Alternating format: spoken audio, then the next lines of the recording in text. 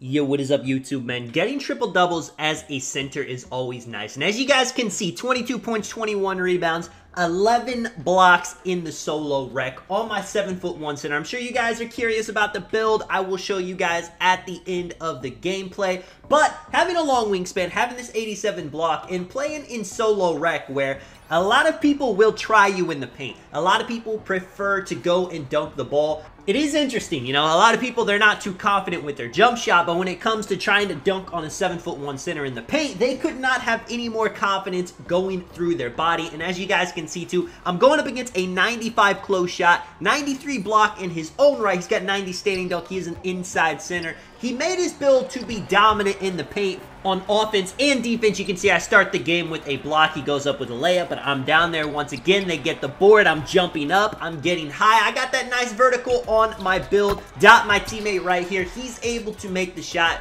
Early on, you know, 1 assist, 2 rebounds, but because I got those couple of blocks, my takeover is already nearly filled. I throw a fast break right here. My teammates, they're doing the smart thing, getting the easy bucket, which deserves some praise because you guys may be thinking, you know, it's a fast break. Of course, they scored. That is not the situation in solo rec. Right here, I get the ball. I shoot the mini fade. I'm starting off a little bit slow. You can see 1 for 4, shooting 25% from the field. That is not something you want to do as a center. But at the very least, I'm making up for it on the defensive end. I'm getting blocks, and not only that, and I'm not going to show all these highlights, but I was just getting stops in the paint, whether that was jumping at him, whether that was playing some hands-up defense. My guy's able to get a perimeter contest right here. I'm able to worm him, get the board, throw the break once again, and it is just a flood of a basketball game. Now remember, too, I'm shooting 1 for 4. I only have 2 points, and we are completely blowing this team out. Now, of course, I'm going to get going on offense. You know, first game of the day, missing a couple of shots. That's not going to continue. I do a vertical contest right there. I don't get the block, but like I said, man, it's not always about getting the block. Sometimes it's just about getting good contests in the paint. Sometimes that can be even better because if you block the shot, there's a good chance you're going to block it into their hands. It's going to go out of bounds.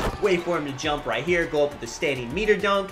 But at the same time, you know, I love getting blocks. I mean, right here, off his body, that ends up being our ball. Every time I get a block, too, I'm going to get two-way tenacity. That is going to boost my jump shots right here. They give me a little bit too much space. I'm able to green the shot. There's a lot of people that debate, you know, what's perfect. Bronze anchor, silver, gold, Hall of Fame. Honestly, bronze gets the job done. But I will say, I like going with that silver anchor, mainly because you can get gold chase down artists to go along with the 87 block right here. Another vertical contest. Doesn't foul him. At the end of the video, too, I will show you guys, you know, some of the tips to get more blocks as a center. They leave me open for the pop right here. We're playing good perimeter defense. You know, they're starting to just chuck up shots. This center, whenever he gets a board, he tries to go back up, you know, pretty often. 95 close shot, 90 standing dunk. Why would he not? He thinks he's either going to dunk on me. He thinks, you know, the close shot's going to be high enough that even if I contest the shot,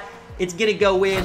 But all that goes out the window whenever I block the shot. Nothing you can do about that. You can't time it good enough if you're getting blocked. The AI right here, I jump up. I mean, nothing easy in the paint. That is for sure. Get a box right here. Another rebound. As you guys saw too, even though I started off slow, now I got 17 points. I have not missed since then. I'm shooting 7 for 11, 2 for 2. Even if you start slow, and I've seen this a lot, people will miss a couple of shots, and they will be out of there. They'll take the ban. They're not trying to, you know, finish the game out. It's all right to start off with a couple of misses. You can play defense. You can do other things to get yourself going. I mean, even though I was shooting bad at the beginning, the team was still flooding them, so it doesn't really matter. Right here, they try to throw the standing lob. That counts as a block. Now, sometimes, you know, maybe that'd be a steal. I guess because it did touch his hands first, and then I blocked it. That's why I got the block. 18 points, 17 rebounds, 6 assists. That one's a steal right there. I felt like I must have had two-way tenacity 20 times this game. Give it to me in the paint.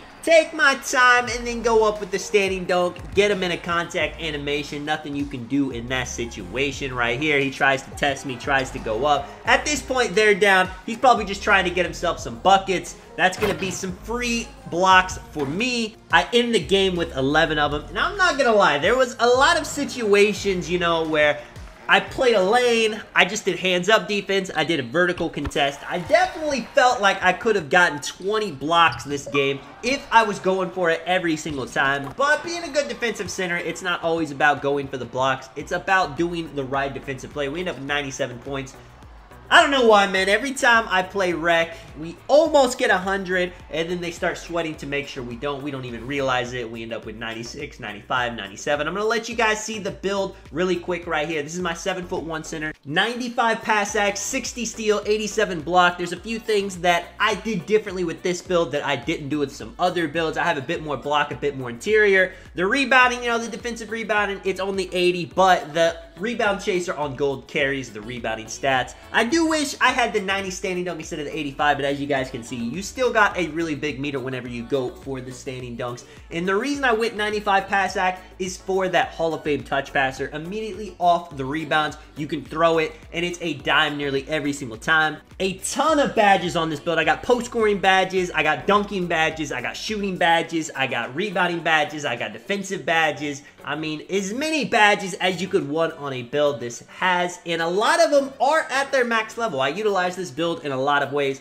Now, when it comes to getting blocks, what I do is if somebody is driving into me and I want to meet them at the same exact time, we both hit at the exact same time like this, I just tap Y, I let go of RT. If it's a situation where I run into him and then he starts his animation after I run into him while I got body contact, and then I hold RT and press Y to go for more of the aggressive block. And then there's another thing that's called a vertical contest where you're just pulling your sticks away and you're just putting your hands straight up. I do that when I'm trying to stay out of foul trouble, whenever I'm, you know, not just trying to hunt down blocks. If somebody's getting a lot of foul calls, if I'm thinking they have gold or Hall of Fame whistle, I'm going for that a lot more. I'm doing different things than just going for an aggressive block every single time. I feel like a lot of people, they don't think too hard about going for blocks like that. And you don't need to. I mean, you can just hold RT and press Y or triangle, and it'll get the job done for the most part. But learning these other shot contest and block mechanics will make you just a bit more sweaty as a center, or, you know, a back in a lock, anything like that. Let me know what you guys think of the video. If you don't, drop a like, subscribe, of course, I do appreciate it a ton. And this is Tank, man. I'll catch you guys in the next one. Now I'm out.